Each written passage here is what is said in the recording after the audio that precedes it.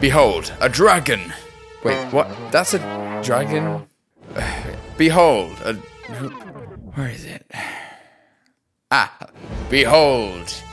Wow, so dragons have been everywhere for a long time. Africa, Europe, Asia, South America, North America, Australia, Middle East, Antarctica. Fine, maybe not Antarctica. They're in the Bible, 21 times, played by Satan himself.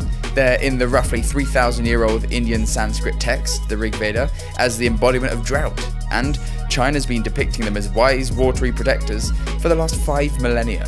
I've done some digging into how a made-up creature can find its way onto almost every continent. Yes, they flew, very good. And now today, we're seeing a new era in fantasy, expecting a particular and refined design from dragons out of all the many candidates through the centuries. We're seeing that dragon design on our TV screens today with HBO's House of the Dragon averaging 29 million viewers every episode. And everything just left me wondering, why now? What brought on this modern age of dragons? I'm very grateful to be joined today by Tony DiTerlizzi, who is the co-author and illustrator of The Spiderwick Chronicles. Growing up in the 1970s, dinosaurs were incredibly popular, and I don't think a love of an extinct animal that no one has ever seen in the flesh, that's gigantic, that could eat us. That's not a big leap to consider that dragons were probably also once real. And then when you get older, you start to realize things like griffins and unicorns and dragons were creatures of mythology. And that was such a bummer. Tony's not alone. Dinosaur fossils and large animal bones have been credited to dragons in the past, like 13th century Poland's Wawel dragon, whose bones hanging outside a cathedral are definitely just whale bones. Chinese historian Chang Chu looked at a fossilized Stegosaurus in the 4th century BCE and said, yeah, that's a dragon.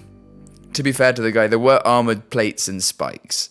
In his Pulitzer Prize winning book, Dragons of Eden, renowned scientist Carl Sagan argues our belief in dragons comes from an evolutionary need to combine reality with our imagination while we're overcoming, all the real world threats like reptiles and big cats and fire. All the different descriptions of each culture's dragon are linked to our prehistoric predators. The head of a crocodile, the scales and sometimes torso of a snake or a lizard, the wings of an eagle or a bat. All these animals have been found on every continent except Antarctica. Yes, Antarctica, what is even over there? Penguins, great.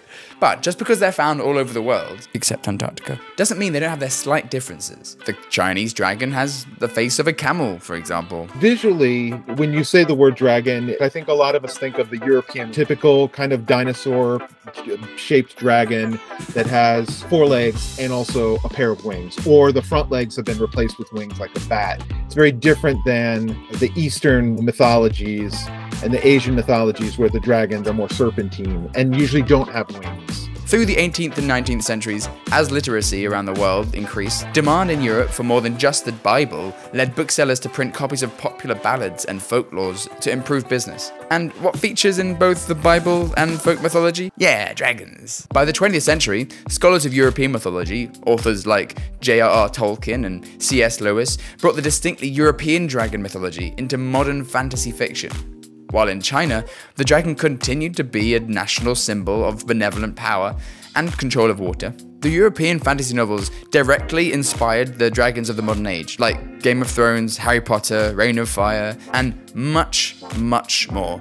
Meanwhile, Asia's benevolent protector dragon can be seen in a very different light in films like Shang-Chi, Mulan, and the animated series Avatar: The Last Airbender. That continued to thrive for the last 20 years, so it didn't surprise me that Game of Thrones would become so popular because those are the kids who grew up reading Harry Potter and fantasy. So of course they love Game of Thrones. Who wouldn't love Game of Thrones? But now we've got something that would make our ancestors shudder with fear. Really good CGI.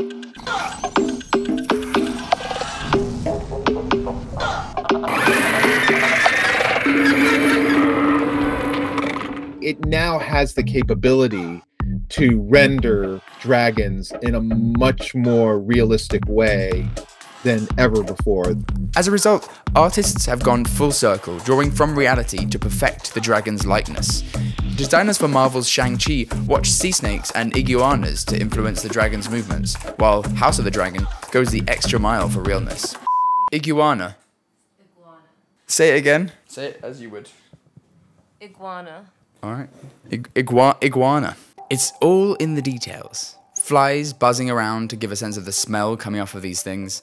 All 17 of these dragons have distinct colours, likened to bearded dragons, just as George R.R. Martin imagined for them. The filmmakers can look at natural history videos, so say a lion that's just made a kill, and they can incorporate elements of that, like the flies or maybe blood on the muzzle and things like that, that can just make it that much more believable to the viewer.